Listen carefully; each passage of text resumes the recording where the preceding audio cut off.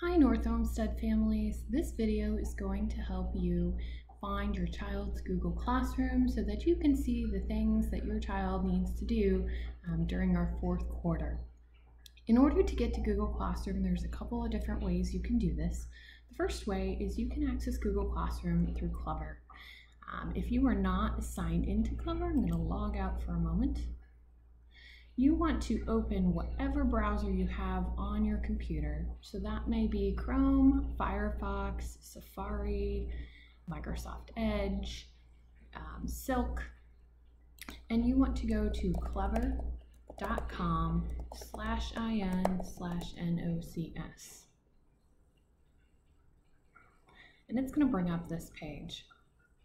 Once you get to this page, you're going to click Login with Google. And if you're not already logged in, you're going to use your child's Google username and password that you've been using these last 4 weeks.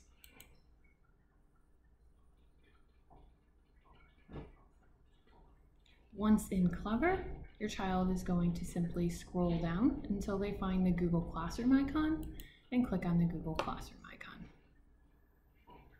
This is going to load the dashboard with all of their classes. If you're having a hard time accessing Clever, please let your child's teacher know, but know that you can still get to Google Classroom.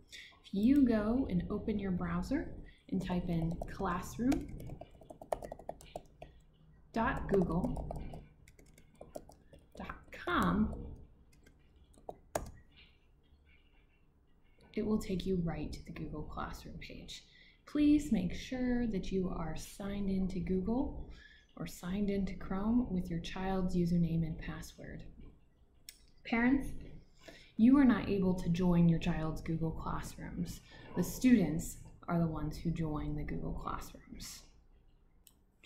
Once students get to that Google Classroom dashboard, they want to make sure that they've joined each of their Google Classrooms. Elementary students will have 2 to 3 classrooms to join.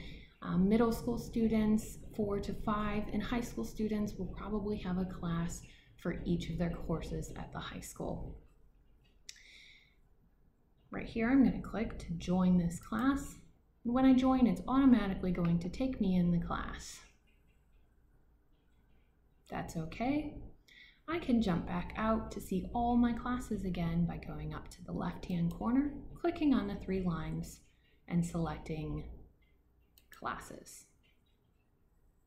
Once you're in Google Classroom, there's a few quick things to pay attention to. First is the stream. Students may see announcements on the stream. They may be able to post and ask their teacher questions on the screen. Do keep in mind that this is a place for students to interact.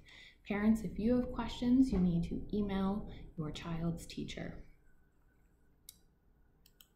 Classwork page is where students will see any assignments that the teacher has given them. We are asking teachers to have assignments up and ready for access by 8 o'clock on Monday morning of each week, beginning on April 20th. You may not see anything in your child's stream yet, but come April 20th, you will definitely find things in their stream and in their classwork. Students can scroll through the stream as it gets longer. To go back to the home page of that Google Classroom, they simply click on the title of the classroom up in the left-hand corner. Again, to go back into other classrooms, they select the 3 lines and select Classes. If you have questions about things that your child is being asked to do, please reach out to your child's teacher first. They're going to be the best ones to help you initially.